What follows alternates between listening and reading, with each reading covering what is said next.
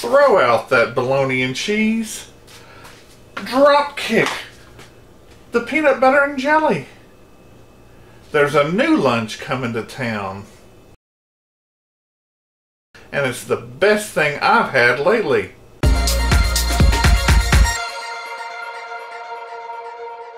Welcome to Help at Home, your resource for great recipes and easy learning. I'm Jim Hightower. Today we're making tuna loaf sandwiches, and before you take your finger and stick it all the way down your throat, just stick with me. Besides, tuna is very economical. That means it's cheap. So grab your pen and paper. Here come the ingredients. You'll need 2 9¼ ounce cans of tuna. That's the medium can. If you don't have that, you'll need 4 of these 5 to 6 ounce cans. Now remember, it's 5 to 6 ounces when it's packed with the liquid. When you drain it, it's only about 4 ounces of tuna. And get the one packed in water, because the ones packed in vegetable oil, that's just gross. Anyway, 1 cup cracker crumbs. I'll be using saltines. 4 eggs slightly beaten.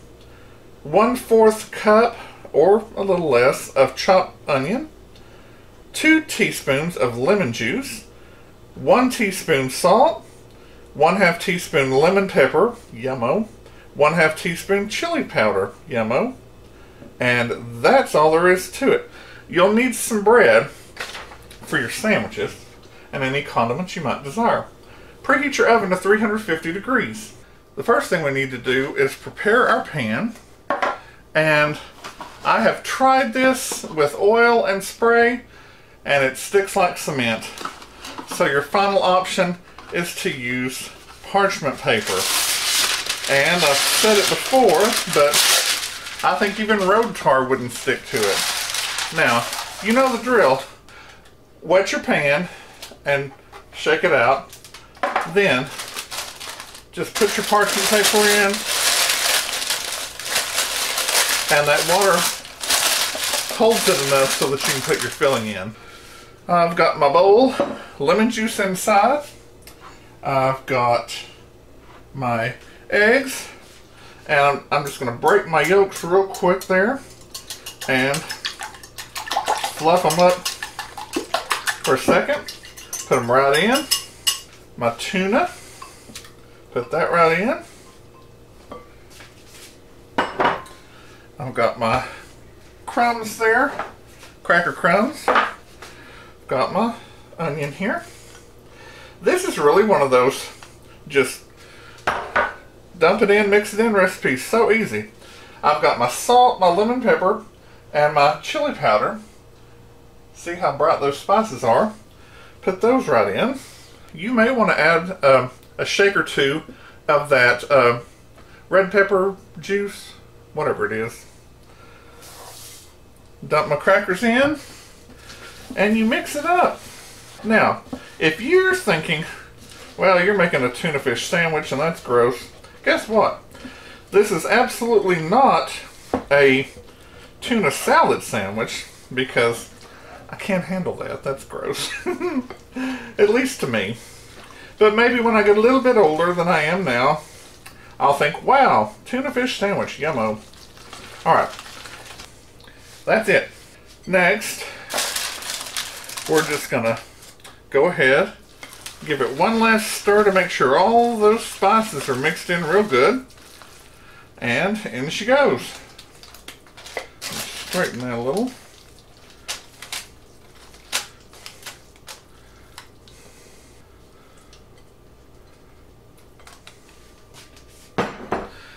Then spread it out either with your hands or your little spatula.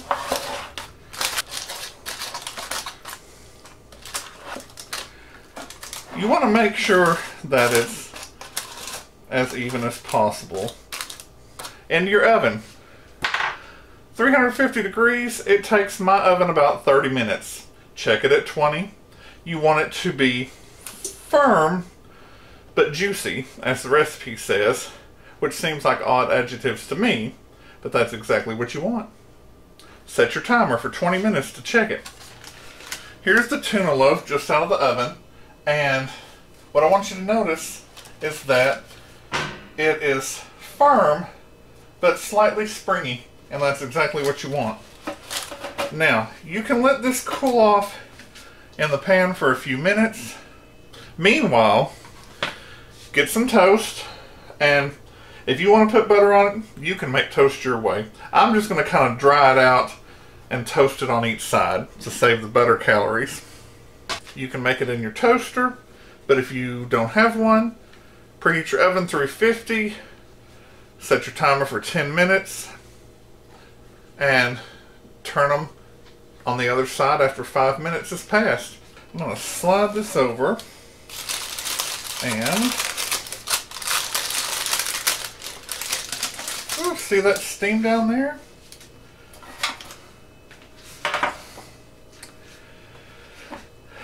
Now, I'm going to turn this over,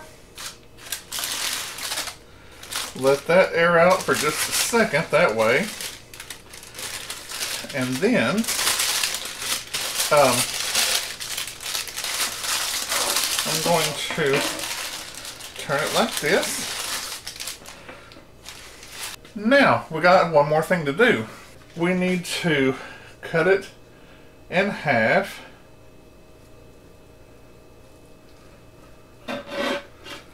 And we need to let this cool for 10 minutes on the cooling rack all the way around, so that when we go for our next step, it doesn't fall apart, and neither will you. Alright, it's been about 10 minutes. I think I cut my timers off. Now, you want to fillet this like you would fillet a fish. You want to cut it halfway through, because this is enough for 2 sandwiches. And just go slow. If you don't cut it even the first time, you'll get the hang of it.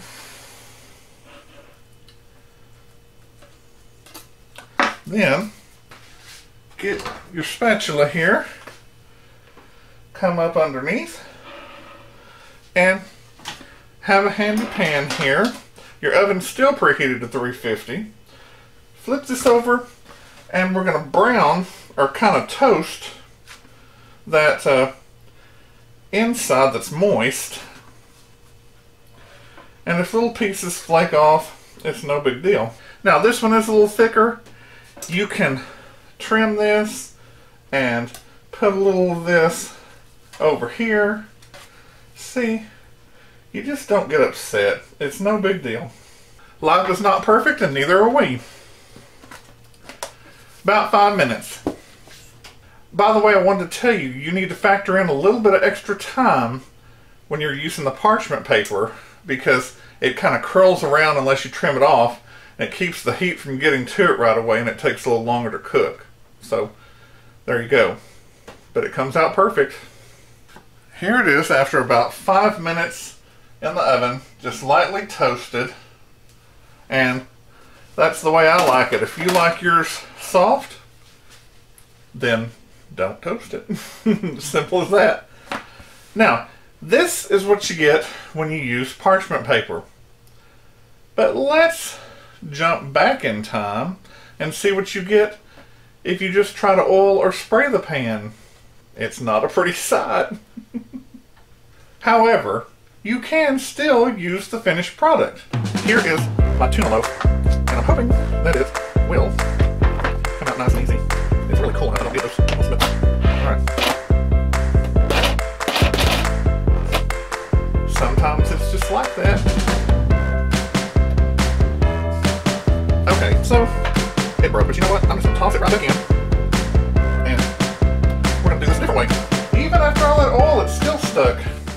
While that's cooling off, I'm going to get my bread, a little Miracle Whip, and squeeze that along. Whoops. Miracle Whip or mayonnaise is optional. However, if your tuna loaf happens to break into any pieces, then your mayonnaise or Miracle Whip will help hold it together, which is nice. I'm going to take this one that did break just to show you. Put it right on there. And take your other piece and set it just above. Mash it down and you're good to go. The thing about this sandwich is, it's not how pretty it looks.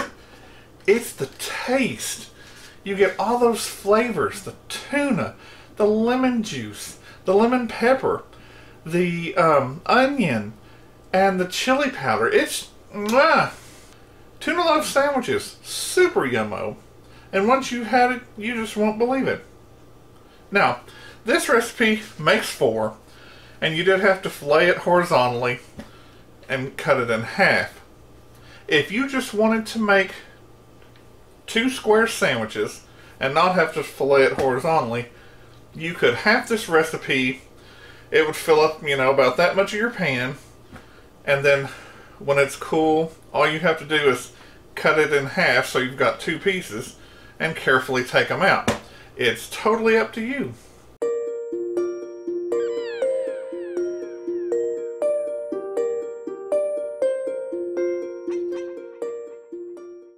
If you like this recipe for delicious and economical tuna loaf sandwiches that are super tasty and easy to make, give it a thumbs up. Subscribe and share with your friends who like to cook or just want to learn how. Drop me a line in the comments below about your experiences with this recipe and what else you'd like to see in the kitchen. And tell me, did it fall apart on you? It may or it may not. This is the first time it actually fell apart on me because I doubled the recipe.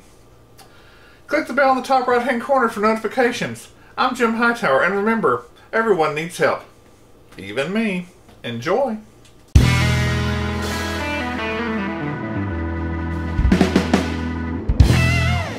One cup of crushed cracker crumbs. Now that would be flopper. Blech. So I'm just going to take about a flopper. Flippin' flopper flipper.